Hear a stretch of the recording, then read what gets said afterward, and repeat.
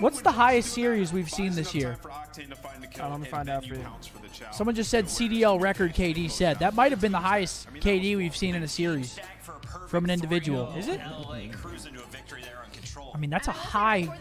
2.16 is crazy. That is a little nutty. Another instance as well in the respawns where I saw Kenny playing his life a lot Next more, game is Optic. Yes, yes, yes. Optic, New York.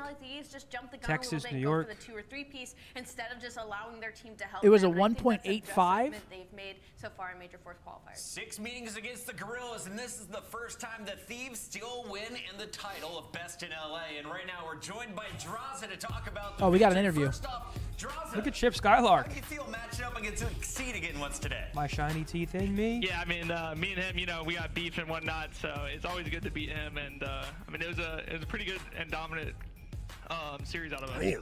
It really was, and you know, those Showing them shits respawns, off. I mean, it's nice to see you guys kind of continuing on from how you were at the beginning of last year. And I gotta know, you and Sam, it feels like when you guys pick up a Vaz off the ground, you are just piecing with it. Do you ever just pick it up and you're literally just like, come on guys, you get to shoot with this?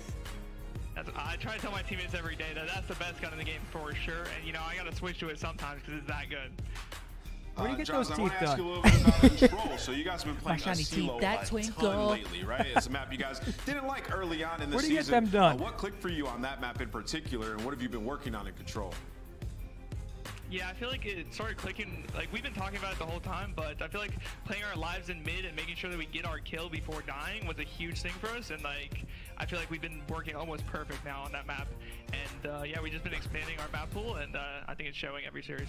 A 3-0 start now in our Major 4 qualifiers, and we're seeing teams like Atlanta and Toronto struggle. So LA Thieves in the running for that #1 seed currently.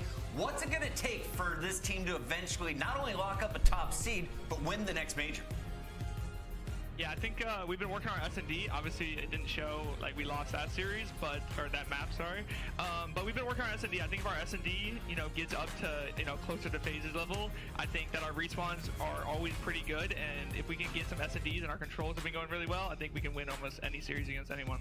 Drazah, it's been rough on the It's a chat fair the take. last 2 weeks here. Lots of upsets, but today the big dogs pulled through. You hooked up my man Z Shadow with 250,000 channel points. Anything you want to say to the fans who have been supporting you in the chat? 80% of them predicted you to win today.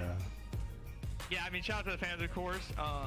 You know, we're trying to win every tournament, and I think we're starting kicking ourselves into gear, and I think you guys should be happy and look forward to the rest of the season.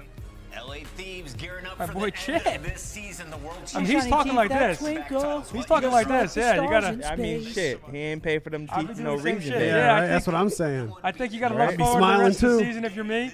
Very important, imperative. We've been really kicking things up.